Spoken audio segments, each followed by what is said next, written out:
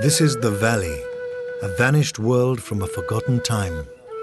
Here on the Welsh borders, a farm is being run by 5 hand-picked experts as it would have been nearly 400 years ago.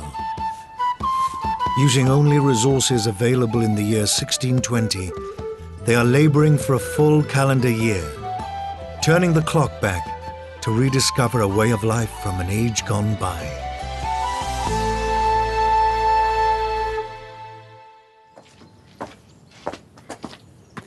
It's February now, it's our 6th month on the farm and we're halfway through the agricultural year. It's a very austere time 400 years ago. It was the start of Lent, when you were only allowed to eat fish and dairy produce and not flesh. We've got a lot of work to get through this month as usual. We've got to get the sheep overhauled so they're in good condition before lambing next month, but there is one job that's a lot more urgent than all the rest. The privy has developed a severe list in the last gale, and if we're not careful, one dark night it's going to be down round our ears. Rebuilding the privy is this month's challenge for Alex and Fons. First and foremost, it's a bit of a structural hazard. You can see it's leaning here. It hasn't been braced properly when it was first built, so the wind's just blown it over slightly and we've had to prop it up on this side. Another concern is this seat. It's I think, Fonzie, you've had a few problems. It's a given that this plank is going to break, and I don't want to be the one on it when it breaks. And the final concern is that it's becoming a bit of a biological hazard. The original pit that was dug, I don't think it was dug deep enough, and we find that we're filling it up really quickly. So another task to dig a deeper hole. OK, Stuart. Well, yeah, if we get that round the other side and shove with it. All right, do you want to take it out? We think it's going to fall. Careful. I think it should be all right. It may be, but it's going a bit. No, OK. You back off. Right, OK. Let's get round the other side and push it down. So what we're going to do, we're just going to give it a big... Well, if you go on the back corner, on the upright... On the back one, yeah? I'll see if I can get this up the inside. If you take that corner, Fons, and we'll see how much strength it's got left in it. OK, when are we going to go? On 4? Can't count that far, let's go for 3. 1, 2, 3. Well, that's really in it. Right, now we can start taking it apart. Yep, strip it down. With the cold of February upon the valley, Chloe is paying special attention to the farm's 2 young ponies.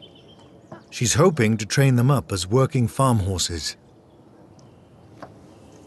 We're losing all the grass out in the big field and there's a lot of stock out there. So to feed them on their own out there would be a bit silly because they wouldn't really get a look into any hay we put out because all the other stock would just get straight to it. So bring them into the yard, throw a bit on the floor and see what they eat. They're doing really well actually, considering about 2 months ago these 2 were pretty much wild. Obviously we've made a bit of a difference here. If I can actually get my skirt back. This one certainly, she kicked me 2 months ago really hard. And I think now we're a bit of a changed pony. I'm not quite sure why she's so keen on my skirt. One of the key agricultural landmarks is looming, spring sowing. So Stuart and his son Alistair need to get the pea seed ready for planting. We harvested the peas on the vine that we were going to use for seed earlier this year. And now we've got time, sit in a bit of sunshine, good light, and gently pod our way through. The waste stalks and pods, called the pea horn, quickly become a snack for the horses.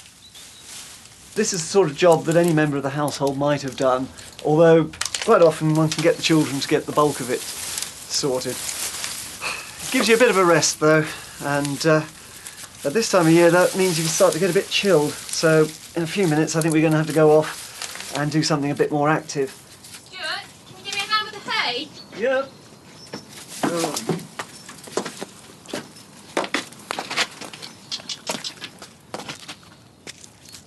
I'll just lose this stuff into the yard, I think. How much do you need? Armful. About the same as what's on the floor would be good. Up above the stables, the levels of hay in the loft are slowly being depleted by winter feeding. Out on the privy, it's time for Alex and Fons to remove the old rotten floorboards and really start getting their hands dirty. It's unfortunate for Fonzie. he lost at hazard the other night, which is a dice game we play. As a consequence, he's got the onerous task of digging out the cesspit. It was fixed. The dice were loaded in my favour. 400 years ago, human feces was a vital fertilizer. In cities, specialist contractors called night soilmen emptied privies and took the waste out of town for processing. Have you got your tool? I made this yesterday. Beautiful. A special present to Fonzie. It's his scoop. So there you go, mate. This job can only be described as grim, but it's a job that had to be done, and shit was actually very valuable. It was used for compost mixed with wood ash. You can't put it straight on the top of the field, you've got to dig it down, and you can't plant root vegetables in it in the first year. Only vegetables that grow above ground, such as kale or cabbage, but the second year, it's brilliant for root vegetables. How's the old scoop working? It's heavy. Yeah? But not as heavy as the spade. But it's working well. It's working very well.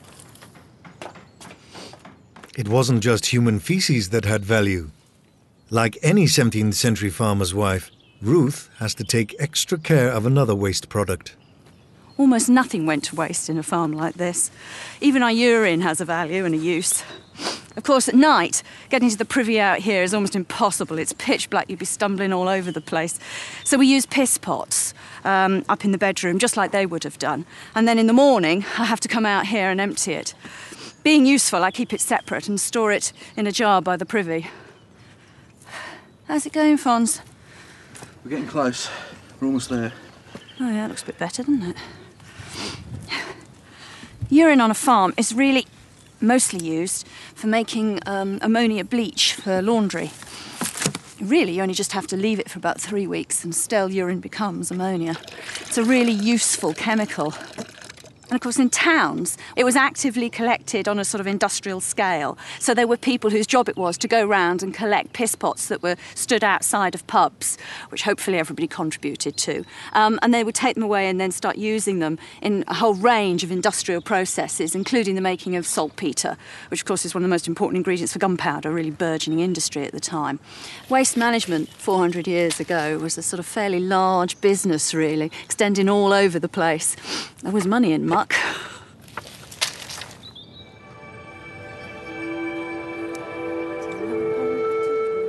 Temperatures have been dropping in the valley, and for the very first time in the team's year on the farm, snow is falling. Despite the turn in the weather, Stuart, Ruth and Chloe need to bring the sheep in for essential maintenance. Sheep really evolved to live up on high mountains in dry areas. So firstly, because there's no rocks to wear away their toenails, they tend to get ingrowing toenails. We've got to trim those every now and again. The other thing that we've got a big problem with at the moment is that we've just had a few warm days. There's a lot of fresh grass coming through. And as a result of that, they've developed severe diarrhea and they've got really claggy backsides. So what we've got to do is cut all this dangling crud off the back end of them and then look for sores and treat that appropriately if there's a problem there. Getting a bit better at this sheep herding. Of course, in the period, although they had sheep dogs, period sheep dogs were only used for driving the sheep. And they hadn't yet developed a system of sort of training the dogs to do that going round thing. So many shepherds carried a sort of a scoop on the end of the stick so they could like pick up a little bit of something and then fling it over the far side of the herd, and that would turn them.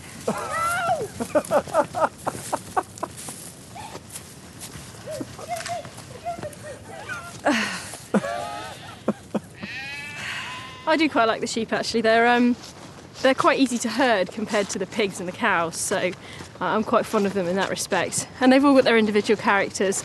We've got Monty, he's the only ram, and he likes to think he's boss, but really, like as you get in every household, he's not. It's the women that are in charge. And we've got these sort of 8-year-old ewes that they really know their stuff and they're boss. There we go. Well done.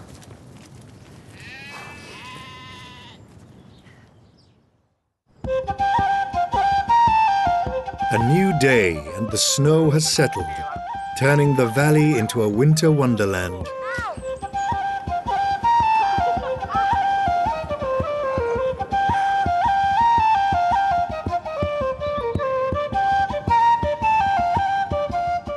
But the serious business of looking after the livestock has to go on. Particularly Duchess, who is 8 months pregnant. Come on. With the sheep in from the fields, Stuart, Ruth and Chloe can give them a proper going over. Gently does it. Gonna need a hand. Yeah, just stop bolting that way. Right. Gotcha. Right. Here we Oh, go. that was easier than I expected. Oh, she's a bit soggy with this Heavy snow. beast, Come aren't on, you? girlie. Oh, Come on, in you come. Nothing much wrong with this one. Right, these are Cotswolds. They go right back to Roman times, and they're kept because of this really long fur that they've got. But they're not particularly good mountain sheep, so you've got to give them a lot of attention. Right, girl. Mind you, the pictures you see of these sheep.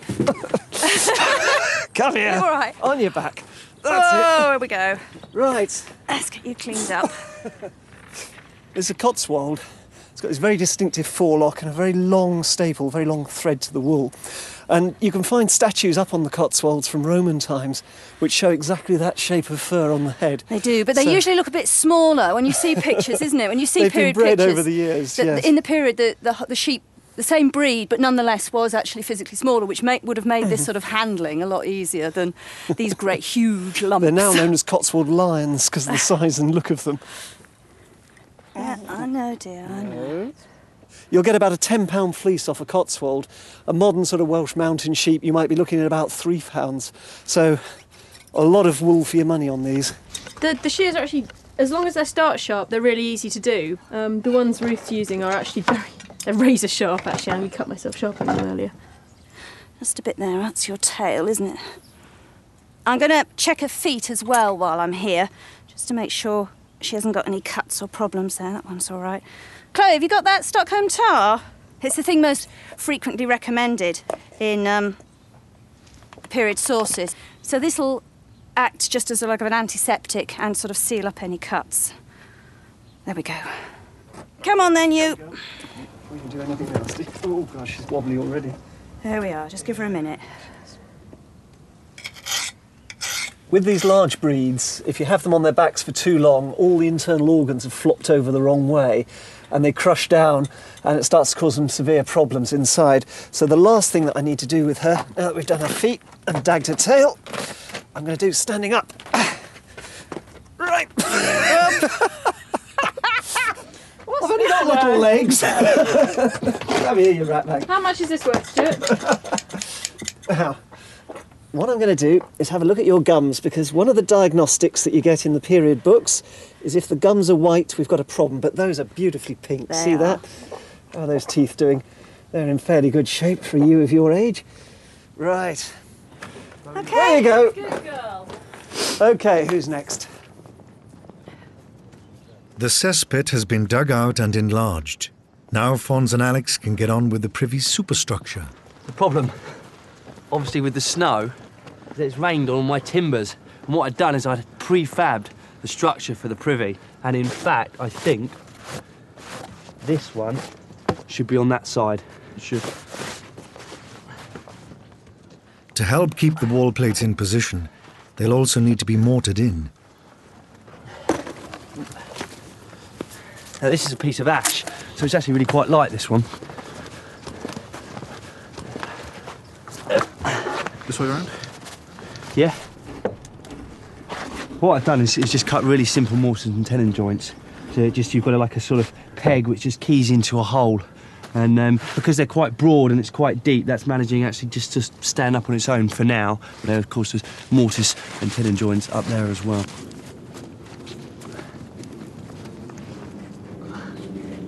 You in? There? Yeah. So give it a tug. Stonehenge. Woodhenge.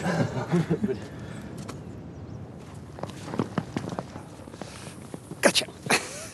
There we go. These purebred Cotswold sheep, there's only about 1,000 of them left in existence. It's very close to the sort of sheep medieval times being the core of our woolen industry. There are even more primitive sheep, like the Soe. Oh. You're not going anywhere, girl.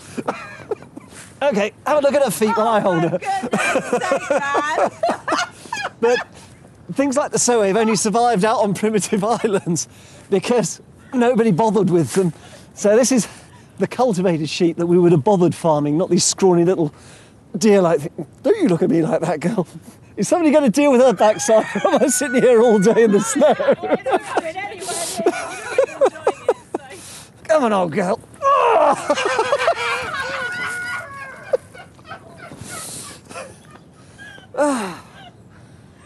Oh, it's no problem, it's just a great fluffy ball. We've known each other a long time, haven't we, girl? All the ones we've cleared up so far, there's plenty of flesh on there, they're getting plenty to eat at the moment. It's all the hay we've been feeding them out of the lofts. So they're in fairly good shape for ship shape.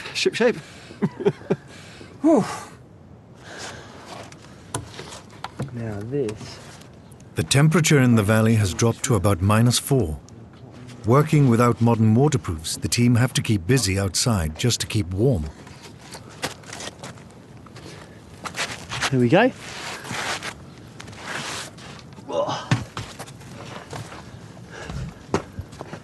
That's good. Right, only the walls and the roof to do now. Oh, apart from the toilet seat, of course. Certainly very grand for a toilet. Excellent. Right, I think it's time to pack Have a up beer. and head for the fire in the hall.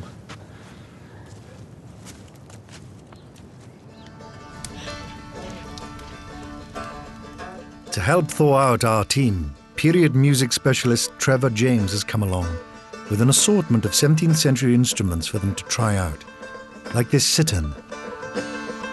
You're supposed to use a feather, really. A feather? Yes. I've used a plectrum before. One of the plectrums would be a little feather. That's clearly a feather, Trevor. A feather plectrum. Let's give it a try.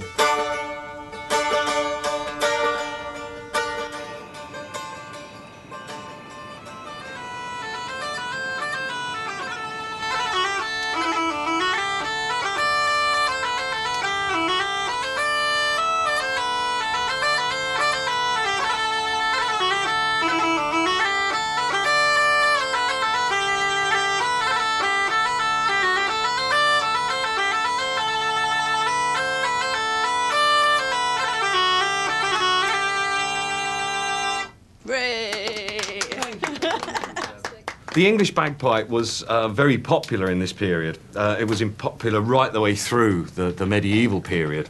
I mean, Henry VIII, for example, had an actual bagpipe band at court. I think there was about 40 of them. But he was the sort of the last monarch to have bagpipes at court, and then gradually they sort of dropped down the social scales. I mean, on a farm like this, in this particular period, the bagpipes would certainly have been played. And little things like the pipe and tabor even, the one-man band of the period. And it's played with the tabor pipe, surprisingly, or to give it its other name, the three-hole pipe. So if I cover all the holes and blow at 4 different breath pressures, we'll actually end up with 4 different notes. So...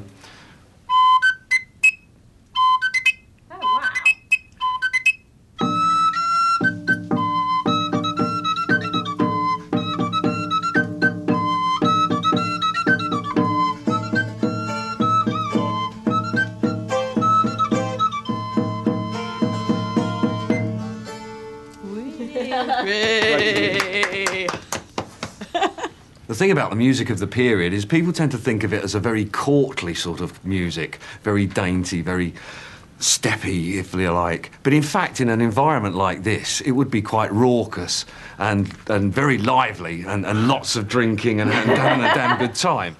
And talking of rustic, I've got one more little gem for you, Chloe. Me? Yes. No, that's a walking stick. That's not an instrument. Yes. It's the snorkel. All right. No, I can play that. I think you can, yes. This is a crumhorn. The curvature doesn't have any effect upon the sound that the instrument produces at all, but it's really like the saxophone. It projects the sound forward, but it has a beautifully raucous sound. Sounds like a kazoo.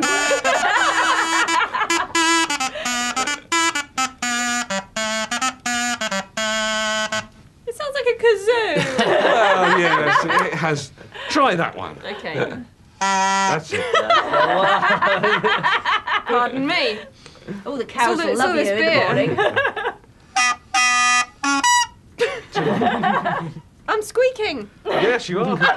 And you're doing it very well. So go on, Yeah. go for it, Fon. Somebody else just... Oh, I feel such a fool. Well, it's all right, Fonzie. If you can't do that, I've got these for you. Marvellous. Can't quite need those. Quick, kick him. He squeaks, he There's squeaks. a snake coming out the jug.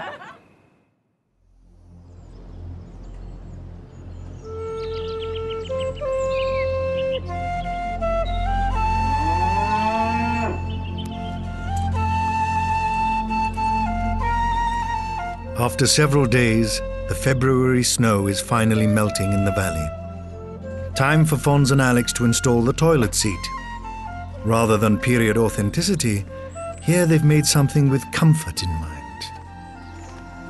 OK, Fons, on with the box, the splash guard. It's time for the business end of things now, putting our toilet structure in. That sits quite nicely. Just see how smoothly it sits on some of these floorboards. On with the lid. There we go. That's central. A little bit to you at the right, at the back. Yeah, that's good. And a lift, there we are. A nice clean drop. Some 5-6 feet. In fact, look, Fons, we've got some water building up there. We've got our own self-flushing toilet. Well, I suppose we should check it out to see if it's sturdy enough. Oh, there we go. It's certainly comfy enough. It's got a bit of a backrest thing going here as well. That's quite nice. You look very regal. Regal, looking out over the garden. I'm still not convinced about the size of this hole though, Fons. It tends to pinch somewhat. You ought to give it a go, mate. In all, it's taken 10 days to rebuild the valley's privy. Now they just need to finish the roof.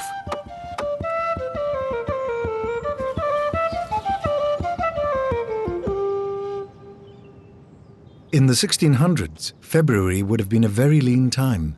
Little grows in the garden and most farm animals are pregnant, so fresh meat is off the menu. All of which makes it highly appropriate that this marks the beginning of Lent, 40 days of culinary restraint. The Church's very own Lenten period of abstinence is exactly that point in the year when an ordinary farming family hasn't got any choice anyway. But fish, in all its preserved ways, are available right through the year. These ones are smoked. You can have them salted or pickled, obviously, as well. And it's sea fish. It's not freshwater fish for ordinary common people. Because in order to have freshwater fish, you've got to have the rights to the fishing in the streams and rivers and lakes. And frankly, that was wealthy people only. Queen Elizabeth was determined to increase the number of fishermen because she needed sailors. She needed trained sailors to defend the country. Initially, well, obviously against the Armada and other such threats. And she had no money to pay anybody.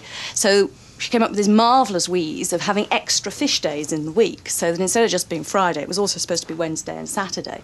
So there'd be a huge market for fish, which would mean we'd have more fishermen, and therefore, automatically, all these trained sailors. On the menu for tonight is a fish salad. I'm just easing the skin off. Do we not eat the skin of that? Look how tough it is. Look. Well, you can eat it, Do they but use that for anything? there's some talk, or at least they say they found some archaeologically, of condoms made out of fish skin. I'm not fancying trying it, no way. Ooh. Nice.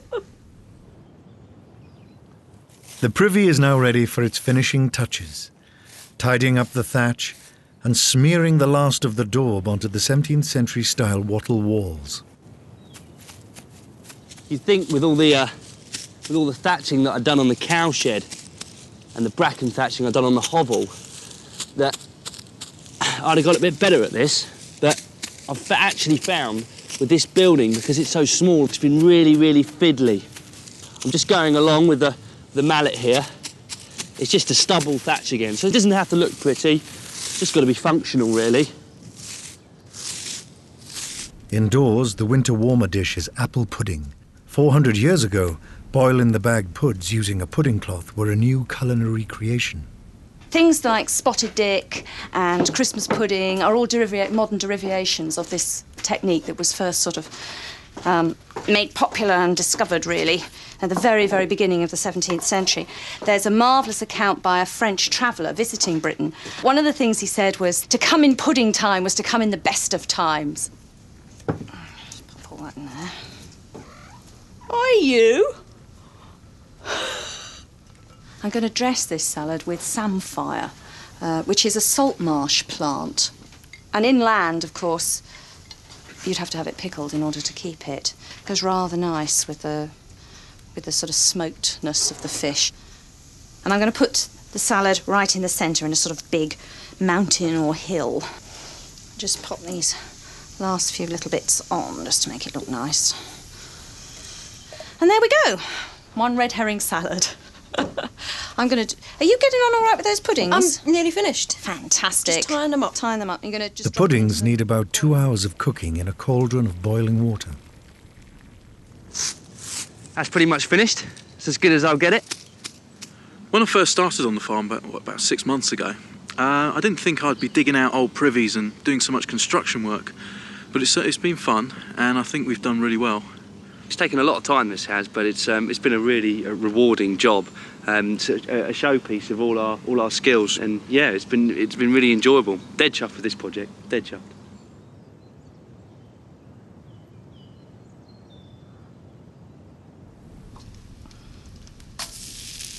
A few fish are left over after the salad, so Ruth is frying them in a preheated pan. Before dinner is served, Stuart makes a dash outside into a cold, dark February night, weaving his way across the vegetable garden to christen the valley's new toilet facilities.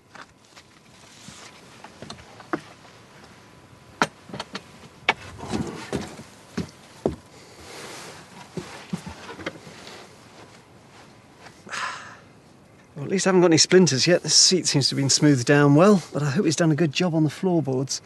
There was a case 400 years ago where a 9-year-old went off to the privy and the floorboards had rotted and he was straight in there, drowned before they got him out. 400 years ago they didn't have purpose-made soft toilet paper to use, but neither were they having to resort to cabbage leaves. The publishers were churning out pulp fiction. There was joke books and romantic tales, real Mills and Boon stuff. And as one wag put it, it was but bum fodder fit to wipe the nation's arse therewith. Meanwhile, the fish supper is ready to eat. I like samphire. Thanks so much. You want to try a bit, do you? Yeah, can I just steal a little bit of yours? Literally just a little meaty bit. Yeah. The Valley team are now exactly halfway through their year on the farm. They've weathered the worst of the winter, but spring will bring new challenges and new workloads. Next time in the Valley, it's March. The pigs get the better of the boys.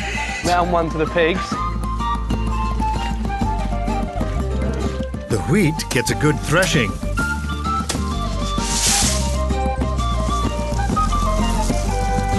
And it's time for some period fun and games. The boys!